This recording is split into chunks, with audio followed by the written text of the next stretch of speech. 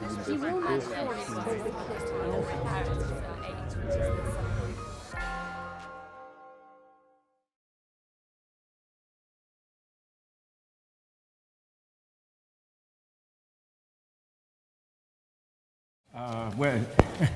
thanks to the participants for their thoughts and remarks and whatever presentations.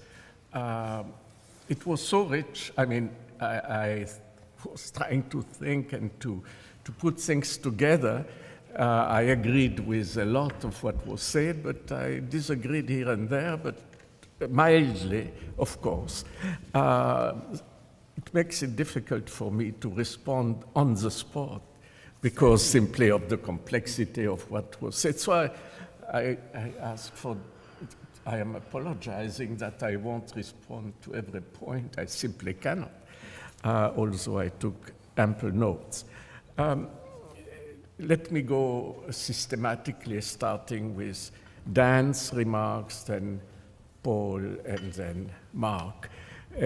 Dan really spoke a lot about the relation between memory and history in historiography and in what is the desirable, possibly the desirable way of mixing those separate entities or of having them both close but yet controlling each other. Dan, as you know, but almost as well as I do, all this thinking about memory, and indeed I participated in the memory boom, if I may say, which I regret to a point. Mm-hmm. I mean, you may remember an article by Charles Mayer some years ago saying that there was a surplus of memory. And I almost agreed, although I didn't tell him, of course, but that would be cutting the branch on which I was sitting in part. But this memory has gone sometimes wild, mostly in the reconstructions of the events via the mass media. I mean, this is a problem which you haven't touched enough, maybe, and which is a problem for all of us who want to see a kind of rapprochement between strict history and the integration of elements of memory as a, I wouldn't say natural meeting, but something that is desirable also ethically, as you pointed out. But unfortunately, mass media have used constructions of the past, which you may call public memory or whatever. After all, nobody limits that memory to written text. I mean, film and so on and so forth, mostly film, is what now creates an artificial and mostly false memory among the wider audiences, let's say, including, by the way, kids at school, and that will be the problem I will address in a moment. Now, let's in a way leave aside the difficulty of dealing with both domains.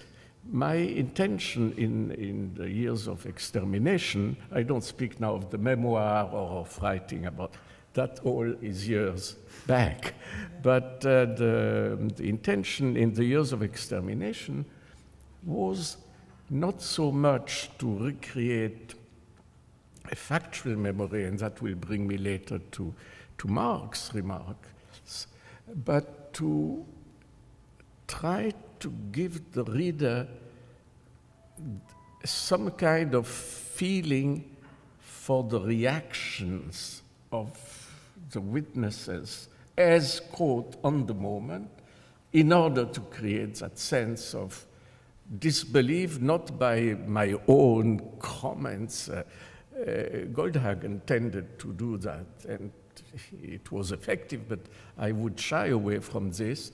But by introducing historical elements, after all, diaries are something that, and I was very careful.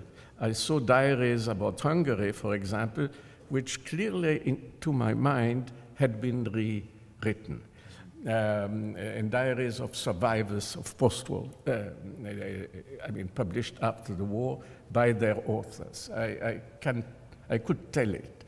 And that will bring me to the witness as expert, because often the expert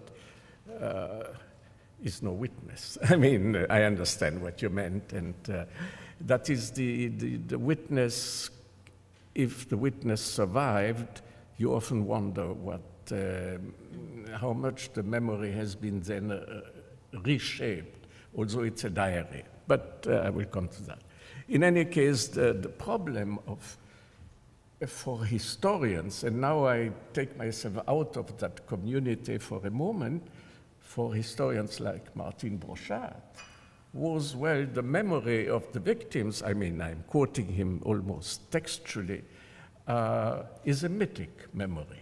I mean, the victim, by the very nature of the survivor, right? Somebody who survived the war, or the community is added.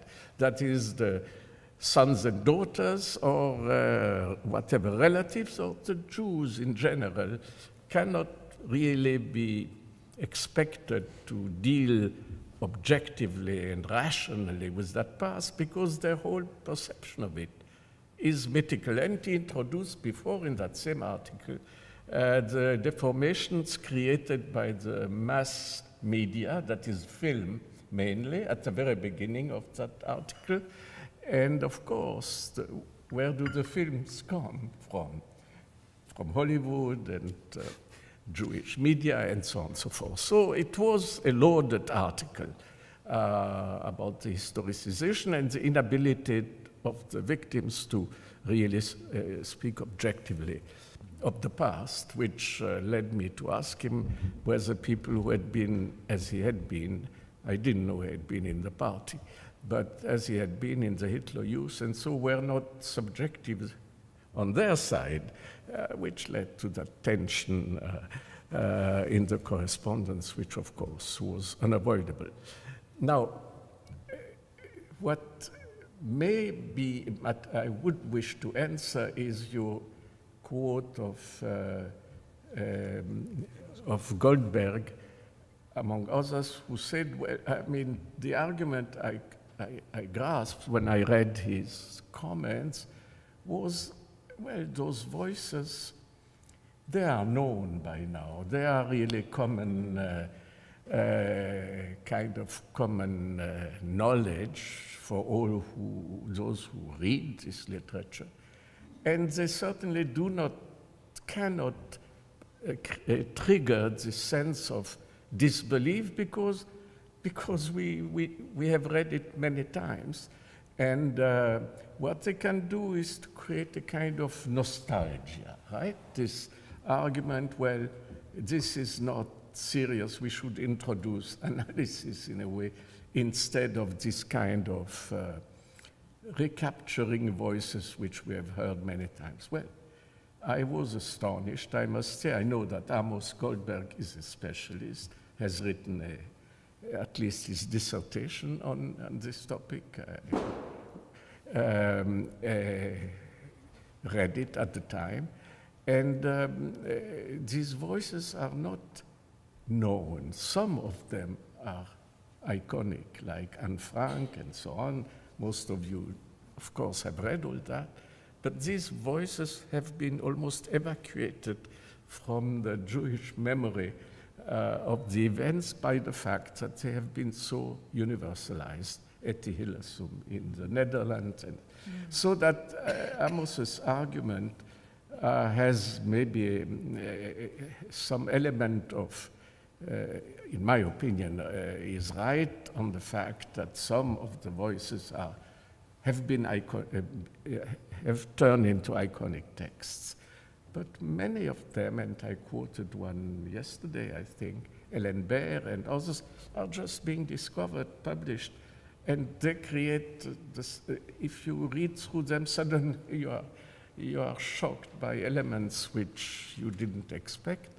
And I think this is true for most readers of most of this contemporary witnessing.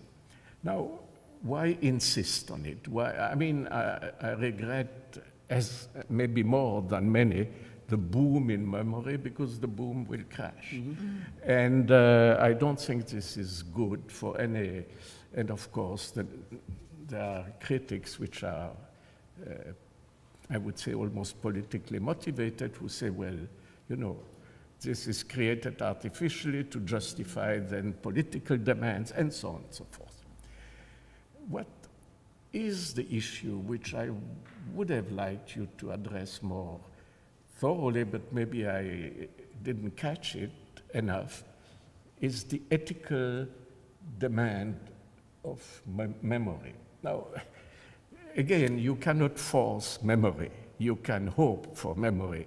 And I always, when we discuss that, think of the monument, or more the monuments to the dead, let's say in France, again, a country I know well, or in Germany, where in the 20s and the 30s, each 11th of November and on other occasions, you had processions.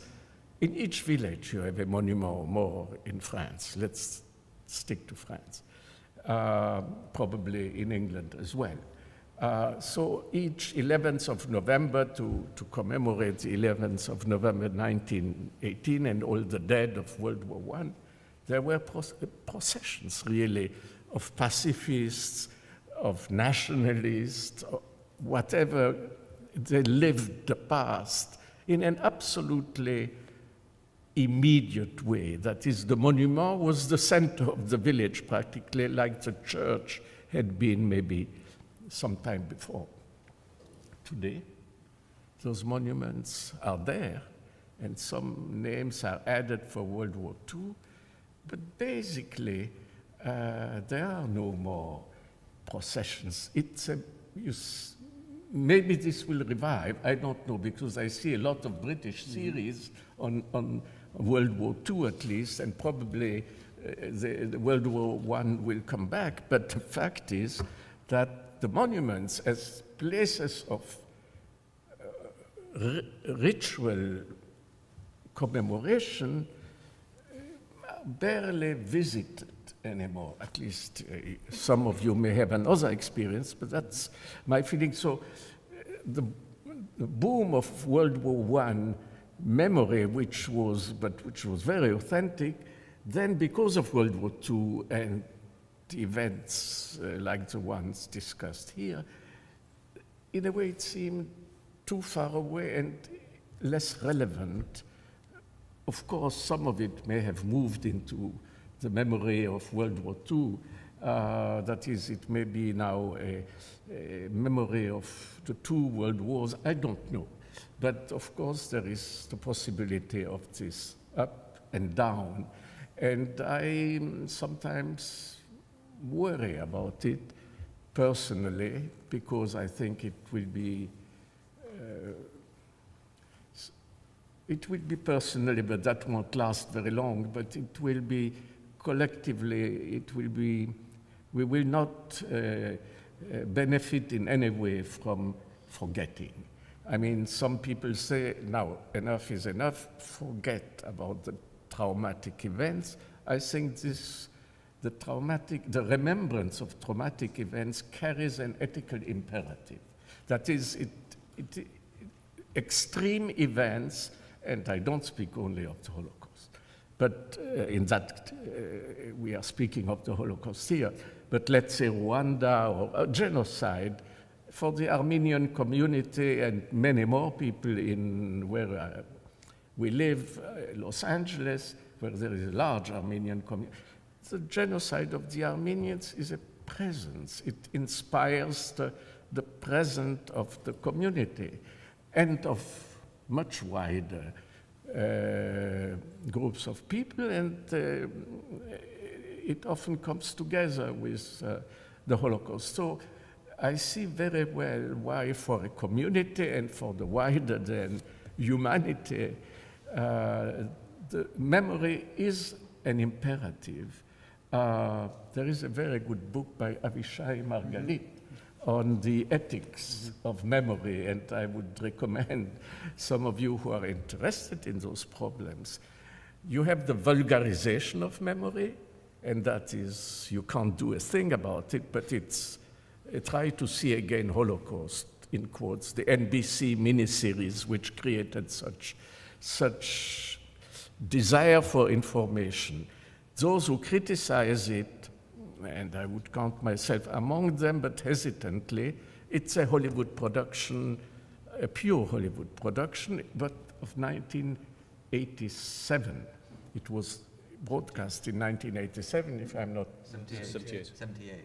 78, I'm sorry. 87, 78. I'm a little bit dyslexic. 78, of course. It created, actually, it pushed the scholarship about the historical scholarship to a new degree. People were demanding books and studies and answers.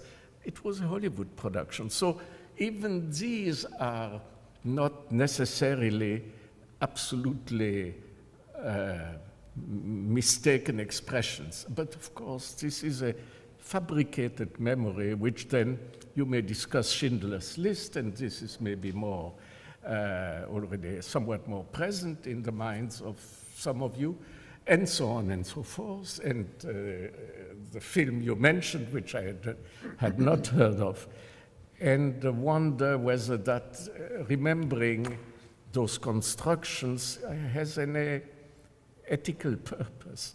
But in general terms, and we can't go into it, and I cannot go into it, there is that's my feeling, there is a kind of imperative of remembering, and there is no nostalgia, there is maybe for some, but in general terms, I would say that much of what is carried by the witnesses as more authentic, witnesses also who mostly perished, is often very new for the general reader, and necessarily new because some of those diaries are coming up every year practically. You may wonder how they come up. For example, the diary of Hélène Baer, whom I mentioned yesterday, was simply kept by the family, but one sees that they didn't touch it. And as they were old people dying, no children, they gave it to the Foundation for the Memory of the Holocaust in France, and immediately it was published, and extraordinary. Now that leads me to a problem which has been addressed by everybody actually in the panel. What is the criterion of authenticity, if you wish, of those diaries? This is very difficult because I would say, Mark, because it goes counter in a sense to your theory of the witness as expert, that it's more the contradictions and the fuzziness of what is written than the coherence of it. For example, if you take a very famous diary, the one written by Victor Klemperer, a German Jew converted to Protestantism, married to a Protestant German wife. Therefore, he survived, but he was almost deported at the very last moment in 1945, mind you. Just before the end of the war, he was summoned by the local Gestapo to get on a train to Theresienstadt, of course. He lived in Dresden, and the bombing of Dresden put an end to it. They fled to the west, and the Americans arrived. So even at the very last moment, he was summoned for deportation. But his diaries, which are fantastic, which I recommend, they are in English, are full of contradictions.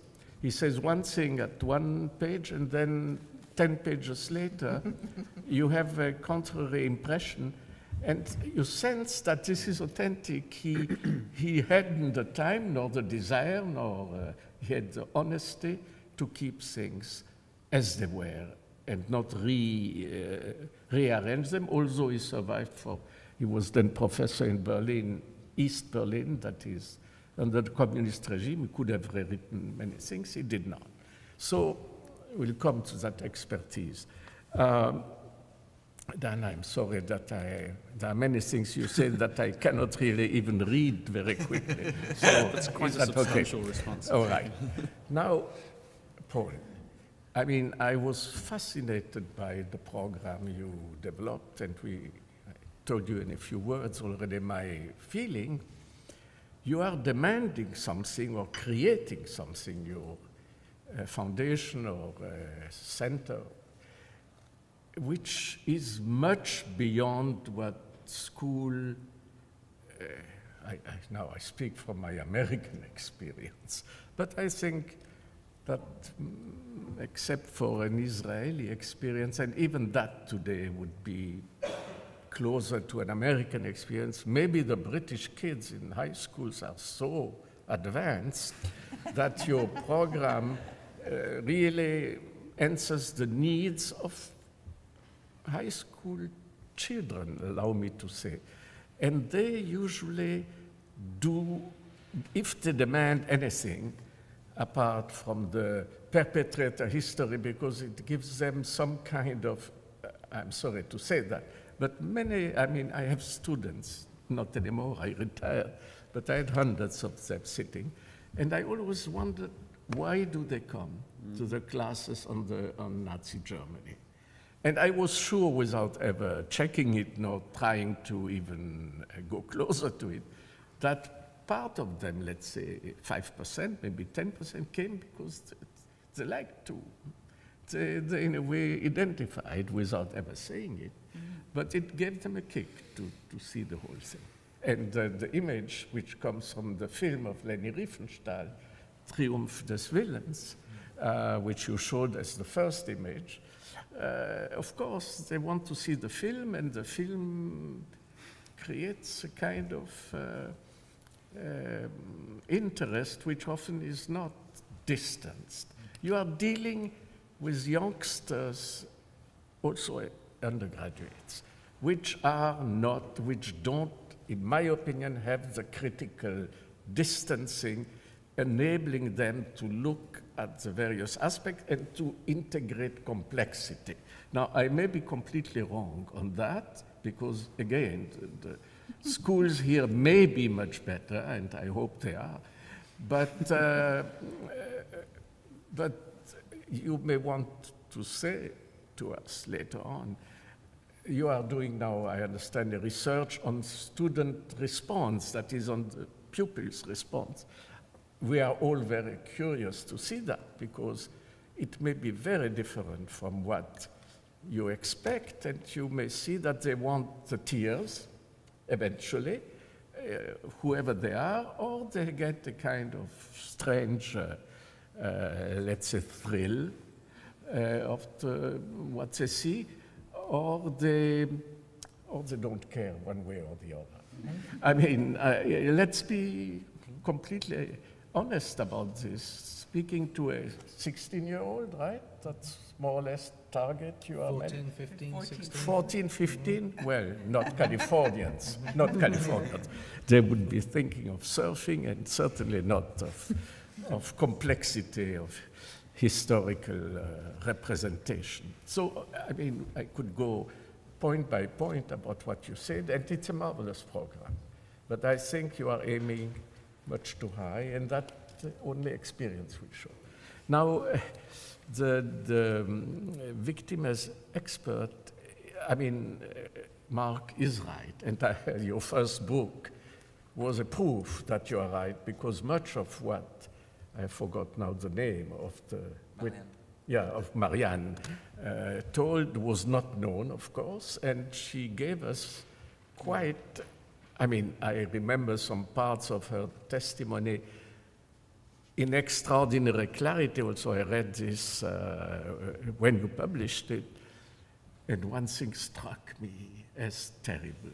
And I wouldn't have, I could have figured it out, but actually reading it, she is, the family was wealthy and very wealthy, and they were in touch with important people in Essen, right? And therefore, they were brought to the deportation buses, but then, because of intervention, they were taken back to their home.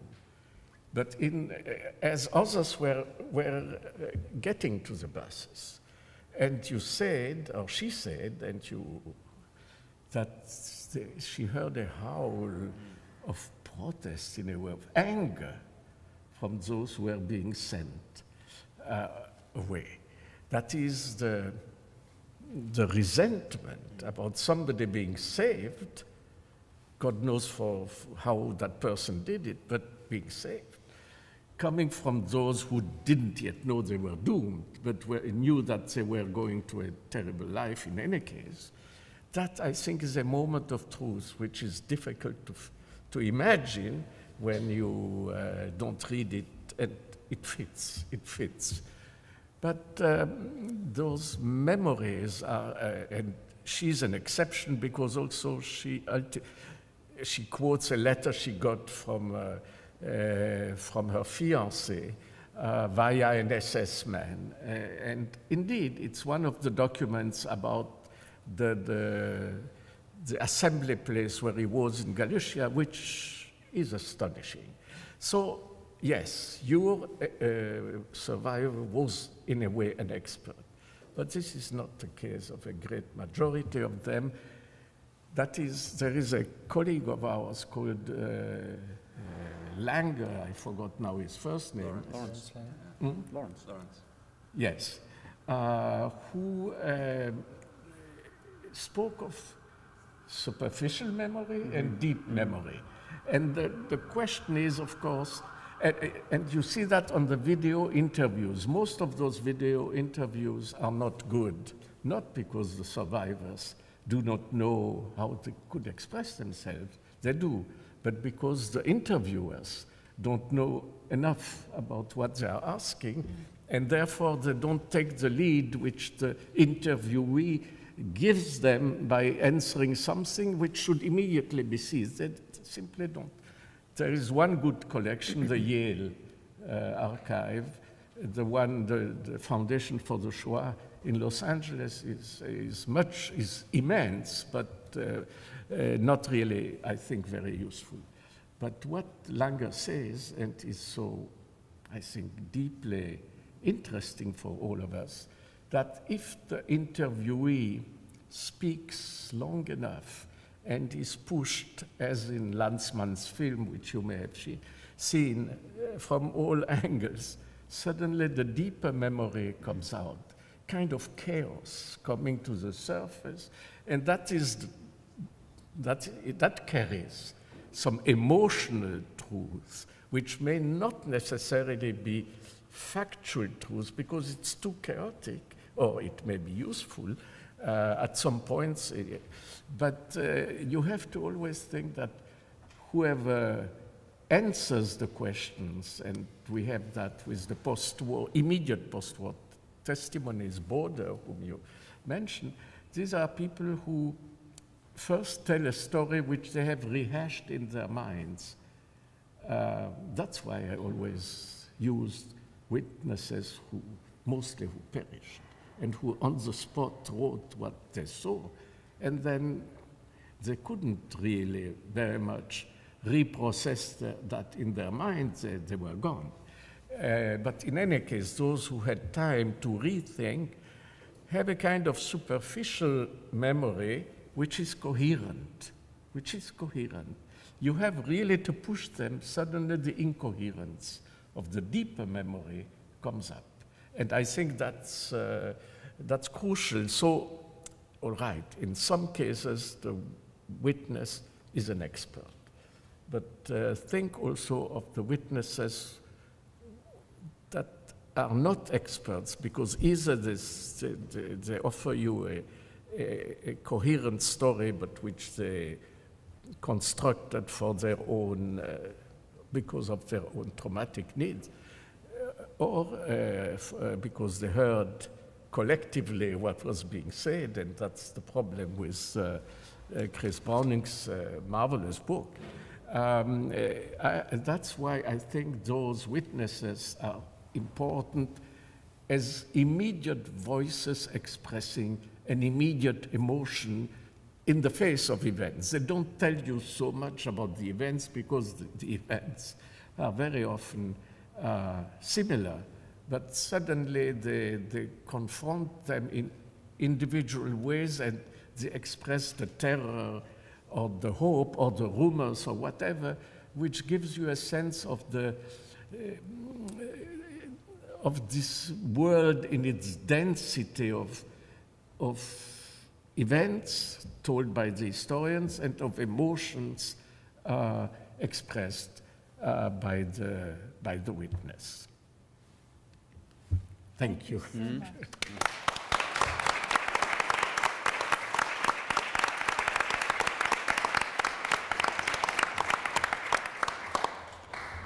I would like to see if anyone from the floor has some questions that they'd like to ask Saul. We have a roving mic.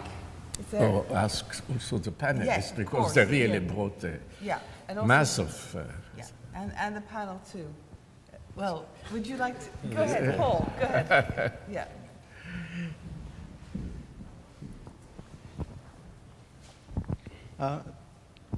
Let me ask two questions. You mentioned in your first lecture the apologies or the projects that had been done by banks and so on. What do you think of apologies being given by institutions? Do they have a constructive role in contributing to the understanding of what had happened? Or is this a sort of whitewashing of the past done on the basis of very, very cheap single lump sum compensation, so they're bought cheaply, like the Foundation for Memory Compensation in the Future? That's one thing I would like to ask you. That is the apologies by banks, by industries. Yeah. Well, I think you know the answer. The apology, I mean, first they have to pay a rather big sum, and that is what really is painful. And then they say, well, we are really sorry, but nobody believes them. And I consider this as pure hypocrisy. I mean, that the Swiss banks would apologize to the victims is pretty unlikely. I'm sorry to be so negative, but I was in the commission dealing with the banks. It so happens that is dealing with the relations between Switzerland and the Nazi Reich during the whole 33-45 period, the Bergier Commission. There was another commission dealing specifically only with the financial aspect. This was headed by an ex-chairman of the Federal Reserve. But ours was historical and international, that is, it was not a Swiss commission. And we discovered, I think, many things because the Swiss government had agreed, I mean, on the demand of the Swiss parliament to open the archives. But the point is that once the reports were published, and there was a main report and then some 18 volumes of specific issues, pretty bad, the professor, a Swiss professor, who was in charge of the commission and who was really of an old Swiss family, colonel in the Swiss army, which means a lot in Switzerland, and so on, professor of economic history in Lausanne and then in Zurich, was ostracized, was considered as really a traitor. He died a year ago, and I asked somebody who was very close to him, was he a bitter person at the end? He said, yes, he was a bitter person, because suddenly, instead of being thanked for having done this work of coming into terms with the past, he was rejected as somebody, Swiss colonel and so on, had headed the commission bringing up. So that's the answer. Okay, thank you very much. The other question which I have relates to that, because I use in my research on victims of human experiments, many of whom survived, narratives of victims from compensation documents. And the narratives, although the document may sometimes just give a small box, people write pages and pages and pages about what happened to them. I work, for example, with documents held by the United Nations Human Rights Commission, which is not a used source, but there are 1,800 individual files that I analyzed. And it seems to me that what they wrote is really, how can I say, these are victims as experts. These would seem to me to be, although they're written ostensibly for compensation, but they are actually testifying as to what happened to them about topics which one may not know that much about in the published literature. And that goes in the direction of what Mark for example, experiments with mescaline, which is actually extremely interesting because it's about truth. So that's what I would also... No doubt that Mark, I mean, my criticism was only very partial. I mean, something you didn't mention, which occurs to me now, and I am sure everybody will understand that. One of the themes that nobody has touched until very recently, until Chris Browning came up with the testimonies in his book on the work camp, is sexual exploitation, rape and whatever, or brothels, where the victims were serving the SS and so on, and women who survived this would not, of course, tell that story. And only now that some of them have pretty old, they are ready to speak. And that, I think, is an example of the victim as expert, and that ties also to what you say. But, yeah, so, I mean, it goes both ways. Yeah. Thank you. Sorry. Hi, I just want to ask, what do you think about the role of the German people and how Hitler's Nazi ideology affected their behavior and their subsequent memories of the events? How the Germans remembered the events? Yeah, and how Hitler's ideology affected. How they were influenced at the time? Yeah. Both, that is. Well, that's huge, you know. Shall we have 2, 3, 4 more hours? But you know, the common thing you heard if you were visiting Germany at the time and until late, the theme was we didn't know. We didn't know. Yes, the propaganda and the Hitler, the Führer and so on, negative, I mean all that, but about the atrocities, nobody knew. And slowly but surely, over the last 15 years, I would say, correct me if I'm wrong on the historiography, but 20 years at most, research after research showed that the population knew much more than they admitted for several decades, and that actually the latest book, Pfeiffer's book in German about his grandfather, but then checking the facts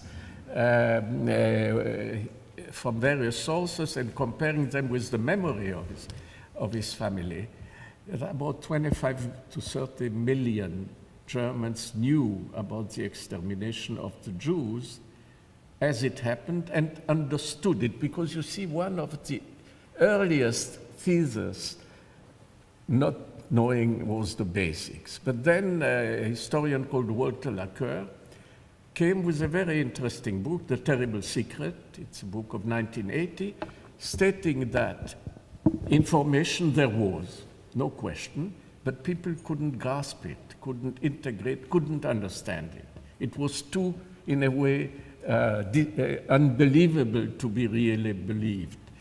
But now all that is gone to the wind. I mean, it's clear that many also said, well, the bombings are just retaliation for what we did to the Jews. I mean, the Jews are now taking their revenge on us by, so why did we do that to the Jews? Now we are being bombed to rubble, and so on. I mean, I have testimonies from which I found in various archives of people who, even at the end of 1941, which is pretty early, knew what was happening to the members of their community in Westphalia, in the western part of Germany. And we know that from the reports of the Nazi police. That is, they were reporting every 2 weeks about what was being said in various regions and so on. And they said, well, many people say, yeah, the Jews are gone to the east. That was deportations of late 41. And those who can work will be put to work in ex-Soviet factories, Soviet territory, and the others will be shot. So they didn't know exactly, but the population was pretty clear that part of those of their own little town would work to death, actually, and the others would be shot on the spot. So the knowledge was there from very early on, and then it spread to the whole of Europe, at least to the whole of Central and Eastern Europe, of course. Just like to thank you all for, on behalf of all of us, for talking to us. Speak up. Sorry.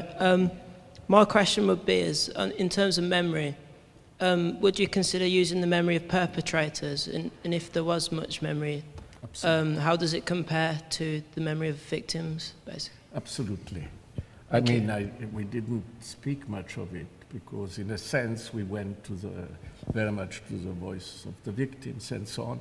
I actually use it in the volume mentioned several times. And it creates a strange effect. The perpetrators' texts or voices are, I mean, mainly letters from soldiers to their families. And one of them says, I mean, I have two quotes which come back because they are so telling, in a sense. One of them writes from a town in eastern Poland. Yesterday I arrived at Bertoszka. I don't remember the name of the town, it's a tiny town. 1,200 Jews have just been shot. Their clothes have been disinfected and so on. They are also repairing parts which have been, which have holes of the shooting, and they will be then used in the Reich. I mean, that is, the Jews have been shot and nothing is thrown away. We are recycling the clothes. And then he says, I bet you that if this war goes on for a little while, the Jews will be turned into sausage and served to Russian prisoners and eventually to Jewish specialists who will survive. That is, he makes fun. He says, we use everything. And you know what? There will be sausage meat and be distributed as food. The other one says, well, he arrives in Auschwitz, the town, not the camp, of course, on his way to the Eastern Front. And he says, here I am in Auschwitz. Again, he writes to the family. You see, how can you not know when you receive letters from, and there were millions of soldiers on the Eastern Front sending letters back to families. The Gestapo, the secret police, was extremely worried about these rumors created by soldiers who either come on furlough or simply write back. And he writes, here I am in Auschwitz. Jews arrive here 7,000 to 8,000 a week. And soon they will die a hero's death. That's in German, ein Heldentod, which is a operatic kind of. And he says it's so good to see the world. I mean, this is a 19-year-old, 20-year-old soldier. So this flow of memories, of letters and so to the families created a collective knowledge, which then becomes a collective memory, if you wish, which is repressed. There is silence. There is for many years, but in the 50s, I mean, in a book by Günter Grass, The Dog's Years, I think, he says there is a club where you have to eat onion in order to have tears coming down your eyes, because otherwise you cannot really cry. So it's a club where people are eating onions and then they weep. Of course, this is sarcastic. The same Günter Grass, it now appears very recently that he was, some time ago that he had been in the Waffen-SS and so on himself, and now he came out with all kinds of declarations. But that's not the point. The point is that this knowledge was repressed, that memory was there, but completely underground, and that slowly but surely one discovers that it was there, you see.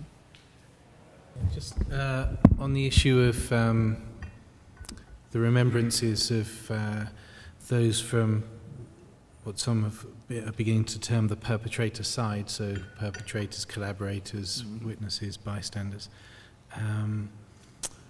Dan and I are both involved in on an advisory capacity on a project which is interviewing witnesses from that time now and gathering material, and it can't be treated in the same way as survivor testimony or survivor interviews. It's obviously a challenging set of material. You have to think about not only what is misremembered, but what people choose to leave out and how they try and perhaps justify. But it's also surprising how many people are very willing to speak. I think many people have been shocked by how many people are very willing and in their old age. Yeah, and now, yeah, absolutely now. This is a program of collection which is happening at a pace right now, with an urgency, because obviously this generation is passing. So that archive, I think it hasn't really been decided quite how that archive will be used yet, or how accessible it will be. It's certainly not going to be made just publicly accessible straight away, but there's just to let you know that there is some work being done now, very interesting work in collecting that kind of interview. I don't know if Dan wants to add anything, or that covers it. Just to say, I mean, I suppose that the people who are involved are the very youngest in their late 80s, and the oldest are well over 100, and some of the material is really eye-watering, as you can imagine. These people who sometimes are thoughtful and repentant, and in other cases are absolutely still dyed-in-the-wall Nazis, and or even when they try not to be, still come out with unconsciously the same sorts of vocabulary and thought processes and frameworks from the Nazi period. It's really extraordinary to see this on camera. Can you give us an example?